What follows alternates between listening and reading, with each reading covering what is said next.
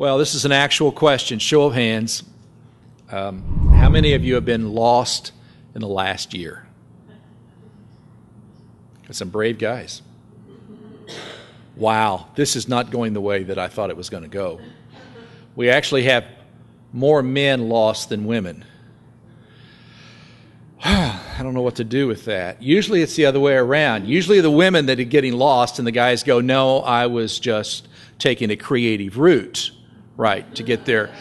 I was lost in Charlotte one time with some men, and we didn't have a map, and this was pre-GPS days, and there was a good restaurant that we were trying to get to. And we actually circled the restaurant for an hour before one of the weaker ones insisted on rolling the window down and asking someone. And what we decided was this was kind of like a caveman type exercise where the caveman would surround the prey, and get the perimeter decided and then gradually move in on the prey. And that's what we're going back to caveman times. But getting lost is something that I've gotten my family lost in some great places, haven't I? Yeah, when the kids were small, it's like one time we were in Belleville, Illinois, and headed to St. Louis, and I took a creative route through East St. Louis. And that was an experience that we all remember, going through a pretty rough part of town there in East St. Louis, and it's probably good for us. But I have a way of doing that, Now we've got GPS, and that has just solved everything because... except when the GPS is wrong. Have you ever had GPS go wrong? I've got a theory on that. I think that someplace there's this nerd sitting in front of a computer that does all these GPS, what do they call them? Coordinates? No, that wasn't what I was going for, but I should never ask a congregation a question like that. But they're doing all this GPS stuff, and they go, oh, he wants to go to 415 South Marshall. Well, nobody's going there. That's where my ex is, So nobody gets to go to that coordinate, and they're just laughing at people who put in some places because nobody's ever going to go there. That's my theory. We're finishing our series on the kingdom of God as a party, and that's why there's balloons around the place, and it was RSVP. God sends us this invitation, and he invites everybody. Everybody's invited to the party of the kingdom of God. And remember, the kingdom of God, kind of my paraphrase translation is, what that means is, this is the world as God intended it to be. And this is what God wants to invite us into. And today, we're going to come to just one chapter in the Bible. It's dedicated to one theme. The entire chapter, the theme is lost, as Tom has already amply introduced for us today in song and also in his introduction. And this is on, if you don't have your own Bible and you want to look at it, we'll put most of it up on the screen here, but it's on page 797 in those Bibles, and it's Luke 15. We call this a lost chapter. There are three stories or parables here about being lost. First, there's sheep that's lost, then there's a coin that's lost, then there's some boys that get lost. Now, usually Jesus told a parable in response to a question that somebody else asked or some kind of situation that arose, and this is given in response to some Pharisees and some scribes. And these two groups are very important. Scribes were the legal lawyers, church lawyers, or Jewish church lawyers. And the Pharisees, we know, were these highly religious guys that had it all together. And man, they cared so intently about it, and they were like the super, fundamentalists of the day. We can go there. And that's who the Pharisees were. And neither one of them liked Jesus much because he broke all the rules all the time. But we start off here with the context, and that's Luke 15, 1-2. It says, all the tax collectors and sinners were gathering around Jesus to listen to him.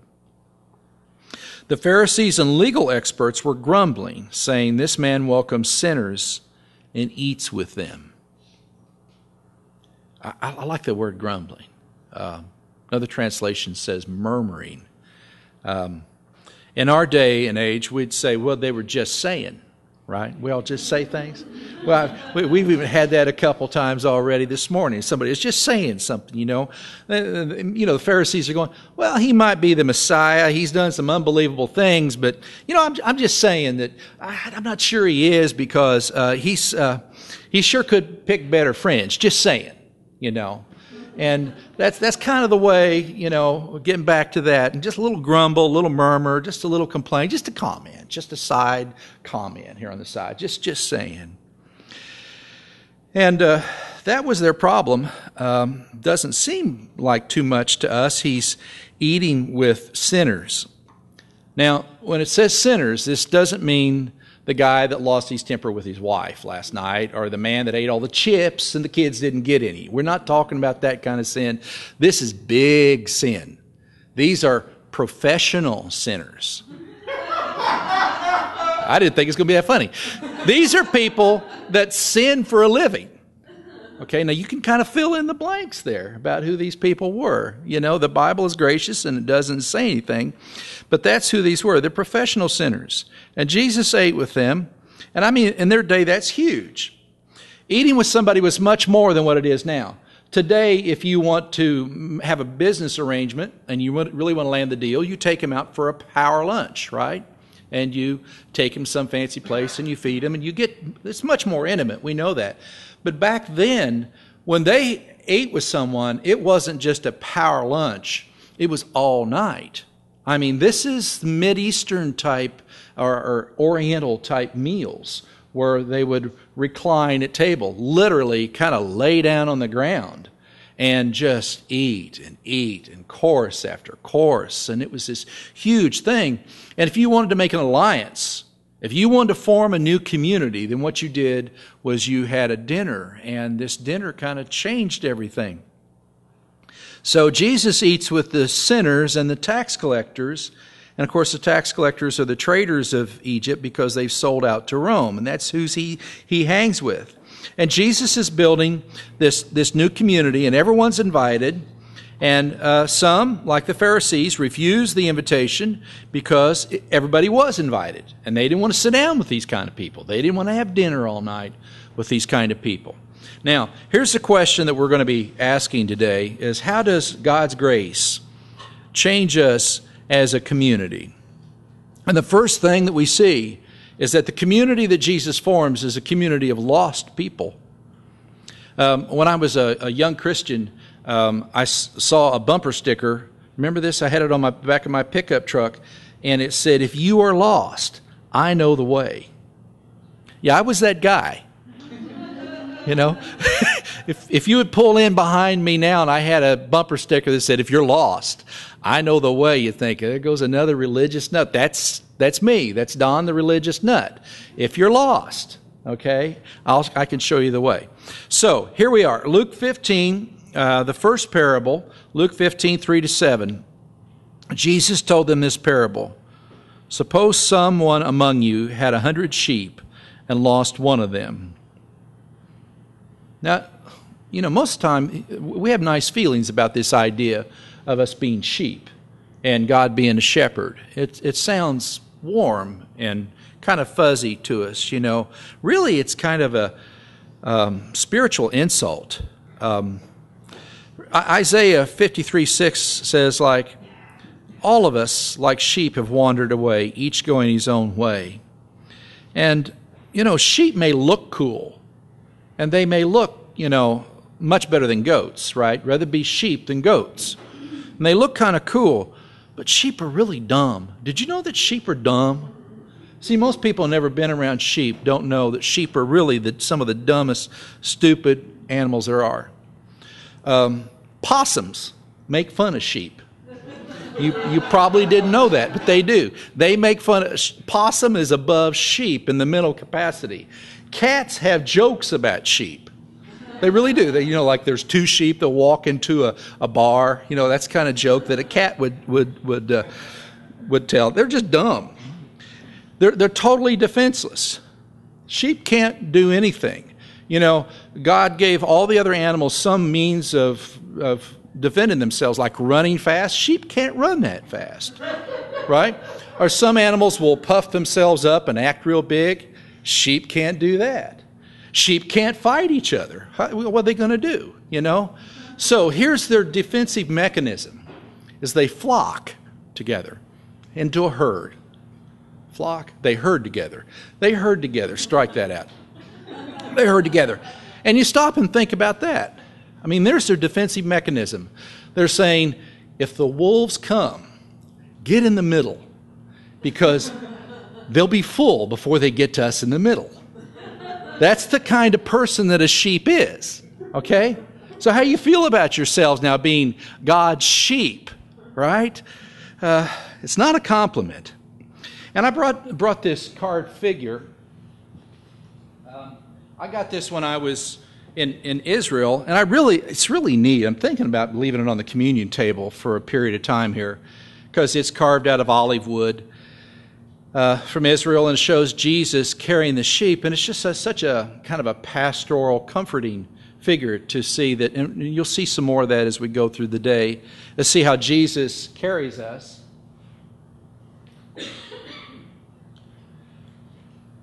We love that idea. Jesus, carrying us on his shoulder.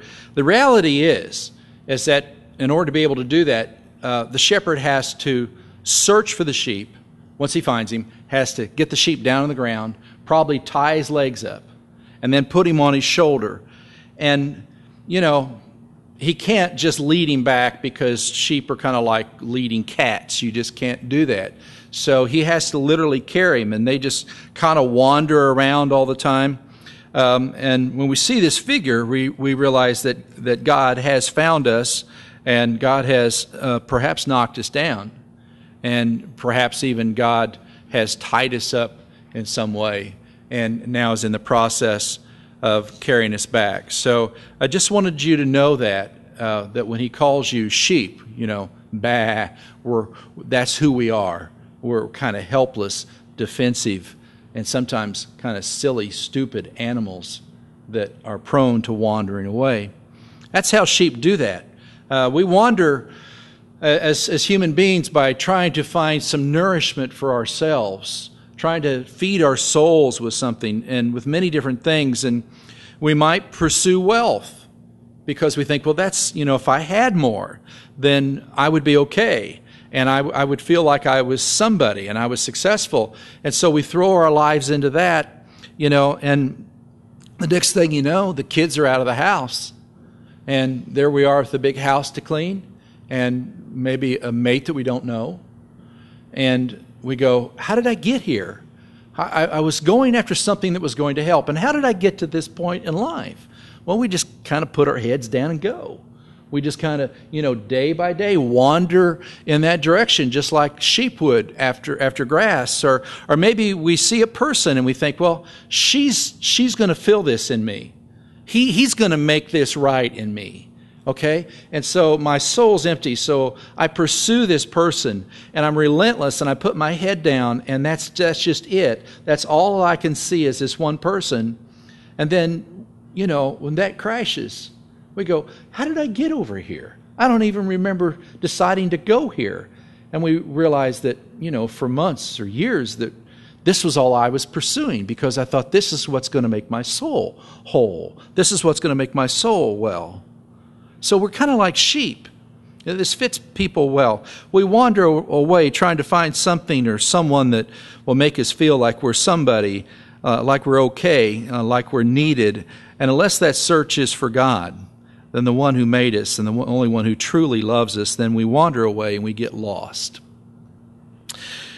But you see, Jesus is there with the sinners and the tax collectors, and he's forming this new community of lost people. Now listen to the rest of the parable. Wouldn't he leave the other 99 in the pasture and search for the lost one until he finds it? And when he finds it, he is thrilled and places it on his shoulders. See, there's our image.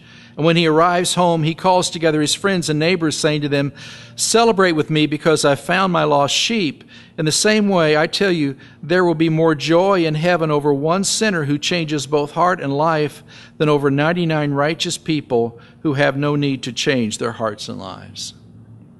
Joy over one sheep, one person, who changes their hearts and lives. That's the joy of God. That's the mission. Now, the next parable is something lost too. It's in Luke 15, 8 to 10. And let me read that for us. Jesus goes on, he says, "Or what woman, if she owns 10 silver coins and loses one of them, won't light a lamp, sweep the house, searching her home carefully until she finds it? When she finds it, she calls together her friends and neighbors, saying, 'Celebrate with me, because I found my lost coin.' In the same way, I tell you, joy breaks out in the presence of God's angels over one sinner who changes both heart and life." Again, the theme is this joy that of finding and returning the one that's lost. And Jesus is forming this new group, this new community of lost sheep and lost coins. And then we get to the third story, and we all know this one so well. But the third story is lost children who find their way home. Luke 15, 11 to 32. Jesus said, "A certain man had 2 sons. The younger son said to his father, 'Father, give me my share of the inheritance.' Then the father divided his estate between them. Soon afterward, the younger son gathered everything together and took a trip to a land far away. There he wasted his wealth through extravagant living. When he had used up his resources, a severe food shortage arose in that country, and he began to be in need. So he hired himself out to one of the citizens of that country, who sent him into the fields to feed pigs. He longed to eat his fill from what the pigs ate, but no one gave him anything." Now, that's about as lost as a young Jewish man can be. I don't think we realize, and I know that you've heard this before. He's lost, his friends are gone, his money's gone, and all he can do is survive by eating with the pigs. I mean, now that, guys, is the bottom. It doesn't get any lower than this, to be eating with the pigs if you're a young Jewish boy. And Jesus is saying that he's forming this new community with people who are lost, who wander away, and we're forming this new world, this kingdom, with those who have hit bottom, and a community composed of people who, in trying to feed their own souls, have put their heads down and wandered away into a place where they don't want to be. But it's not just lost people. This community is made up of people who are infinitely valued by God. These are the treasures of God. You see, the one sheep that's wandered, the coin that's lost, the son that's lost. We are the sheep. And God leaves the 99 to go look for us. And the woman in the house turns everything upside down, and the one boy returns home. The next part of the parable is one of my favorite parts in the whole Bible. I'm sure it is for a lot of you as well. It's very emotional. When I started planning this out, I didn't think of it being on Father's Day, but it has even richer implications for Father's Day, because he comes to his senses. Verse 17, "When he came to his senses, he said, 'How many of my father's hired hands have more than enough food, but I'm starving to death? I will get up and go to my father and say to him, Father, I've sinned against heaven and against you. I no longer deserve to be called your son. Take me on as one of your hired hands.' So he got up and went to his father. While he was still a long way off, his father saw him and was moved with compassion. His father ran to him, hugged him, and kissed him." What imagery that is. I mean, you can see that. Can't you see that in your mind, of this whole scene? The father sees him while he's a long ways off. The father's watching for the son to come home. He's looking, and the father runs to him. The old man runs to the son. I know how hard that is, to do that. And he hugs him. And it's not just this little man pat thing that guys do. This is a big bear hug. Isn't that the way you see this? He just grabs him, and he thought his son was dead. And now he's back. And he kisses him. Wow. That's a picture of just how much God the Father, loves us and is watching for us and loves the lost sons and daughters. The son doesn't get any words out before the father hugs and kisses him. The son He's practiced this confession as to what he's going to tell him. He's got everything worked out as to the excuses and how, not really excuses, but to beg for mercy from him. He isn't going to ask to be a son. Like us, we think that we've done something seriously wrong. We think, well, I can't return back in the same place where I was. I think I'm out a little bit. But, he just wants to be just one of the servants, just to work, get paid. He doesn't expect to be a son anymore. And then there's this other issue in this of being unclean. Most of the time we don't see this here. If you were a Jew, and they had all this holiness law that's in Leviticus about who they could be around, and Jews couldn't eat with Gentiles. Gentiles, that's everybody else that's not a Jew. Okay, Gentiles had cooties. They had Gentile cooties, and you couldn't eat with them. And if you were around them or touched them, before you could go back to temple, you had to go through all this ceremonial cleaning and everything. And if you touched somebody who wasn't clean, then you couldn't go to temple. The Father doesn't care. The Son's got pig stink all over him. And the Father just gives him this big hug and kisses him because he doesn't care if he's ceremonially clean or not. The Father doesn't care if he can't go to temple for months because his Son's home. We are the treasures of God. Later, Paul in Romans 5:8 would say, God shows his love for us because while we were still sinners, Christ died for us. We could talk all day and never exhaust that subject of how important that is. That God dies for us. God loves us while we're sinners. Not while we've tried to clean the whole thing up and look real good. You don't clean up to go home to God. You go home dirty because God knows the dirt. It's okay to him. You can never clean yourself up enough to not need God's grace. Do you hear me? You can never clean yourself up enough to not need God's grace. He'll clean you up. You just present yourself and He'll clean you up. First we need to know the embrace of God. We need to know God's love for us. We need to sit in that and feel that and let it sink deep into our hearts to know that God loves me, period. And then when we know that embrace, when we know that acceptance, then the cleanup begins. So this community that Jesus is forming is a community of people who've gotten lost. They're also a community of people who are infinitely valued. God loves them beyond measure. And you can't separate these two things. These two things are linked together. And you can't separate them. If you can't separate that you are lost from you being valued. If you think that you are lost but not valued, then you're going to live just in a bunch of continual guilt. Okay? I'm just so lost. I'm so bad. But the opposite's also true. If you think that you're valued by God, but you're not lost, then what you end up doing is trying to make your life so, it looks good and it's acceptable and trying to earn God's favor, all these religious things. But we have to have both, a sense of being lost and a real knowledge of just how much God values us in our lost state. Now, the next thing is the community is composed of people who are committed to inviting outsiders in. Lost people attract other lost people. Did you notice that each of these parables that ends in a party? I like that. We're on a party theme here. It ends in a party, each one of them. The shepherd finds one lost sheep. He says, let's party. The lady finds a lost coin. She says, come on, neighbors, let's party. Look at what the Father does for the Son. We go on here, verse 21, chapter 15. Then his son said, Father, I have sinned against heaven and against you. I no longer deserve to be called your son. See, there's how he had reconciled things. The father said to his servants, quickly, bring out the best robe, put it on him. Put a ring on his finger, sandals on his feet. Fetch the fattened calf and slaughter it. We must celebrate with feasting because this son of mine was dead and he has come back to life. He was lost and is found, and they began to celebrate. They have a party. Kingdom of God is a party. It's a huge celebration. There's rejoicing, it says, in the presence of God by the angels over one sinner who turns.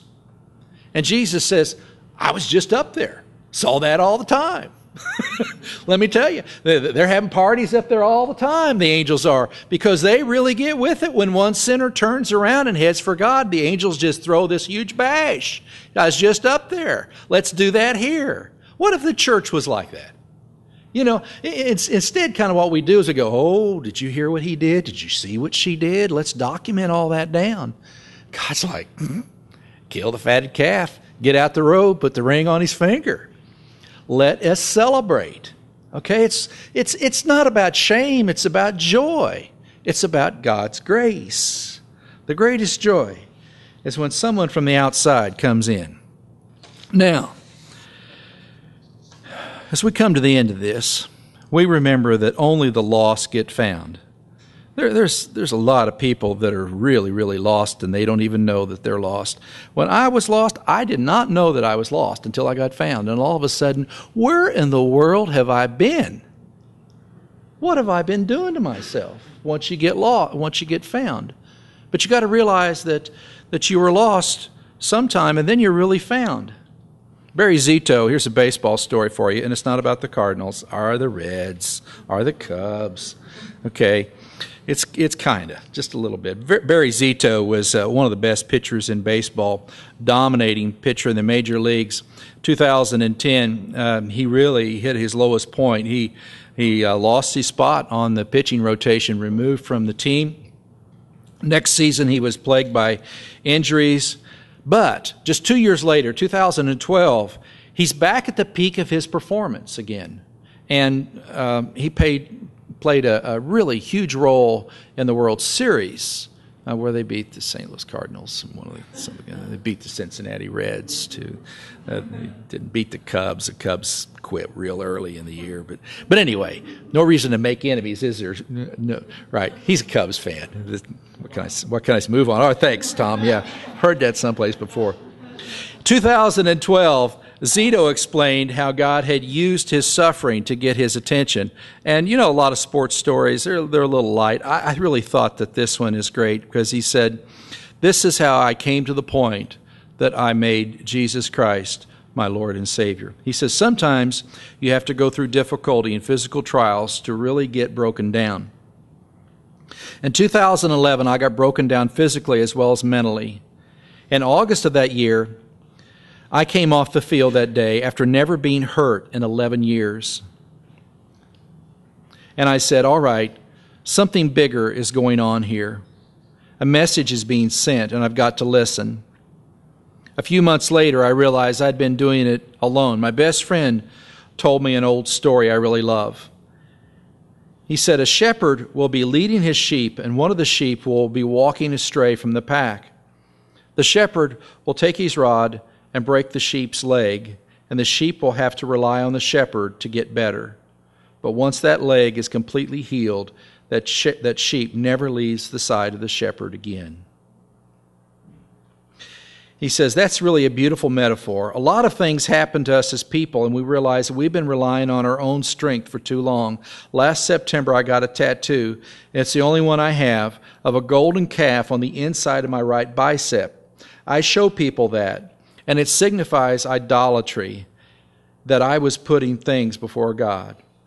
And Barry continues. He says, I haven't talked much about this. When I committed my life to Christ to the chaplain, he said, you don't need to go around telling people this stuff. There will come a time and a place. I guess that's a change in me too. I used to kind of dig attention. Now I'm seeking something deeper. I thought that was a wonderful story. That God sometimes allows our legs to be broken so he can carry us for a while. Well, you know, in the news all the time we see stuff about how somebody has wandered off. Right now they're searching for a young man that they think was chasing tornadoes there last week, and they can't find him. And we'll launch huge searches. And we'll go out in the forest, and, you know, they walk every square inch looking for little girls and for little boys, because they become lost. And it struck me this week in thinking about this whole theme that, you know, there's a lot of us that are lost, that nobody forms a search committee to find us. You know, we're lost as we're driving in traffic, or lost as we're sitting at our desk, or lost as we're at home. And we're really just as lost as some other people, maybe in a more serious way. than being physically lost. It's just not obvious. And the reality is that is, just every day. It's just not reported. And we remember again that like sheep, we all go astray. We all put our heads down and walk directions which we really never intended to go to that place. Jesus says, remember, I am the way. I am the truth. I am the life. He is the path. No matter where we are, he says, I'm the one that's looking for the lost. I want you to chew on that today as we go through the rest of our service, as we come to communion. Is there some place in your life where you've gone that you didn't really intend to go there? You're not sure how you got there. You're ready to come home. Or maybe you're just looking at life and saying, I just don't like this. I don't like the way things are right now. Hear the word of God to you today. God has more for you than that. That is not why he made you. That is not why he's put you where you are. God has so much more in life for you than that. He loves lost people. He leaves the 99 to look for the one. He turns the house upside down. He's standing at the gate waiting for you to return. And he's got a fattened calf and a ring and sandals and a robe for you. Let's have a party. Let's pray together.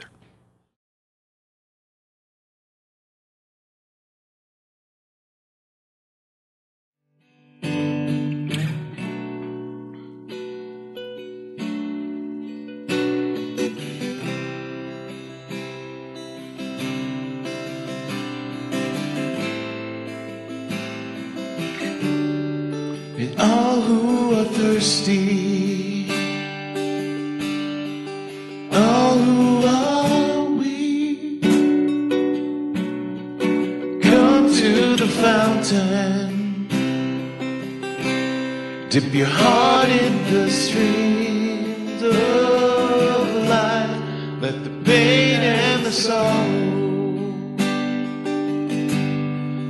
be washed away in the waves of his mercy, as deep cries out.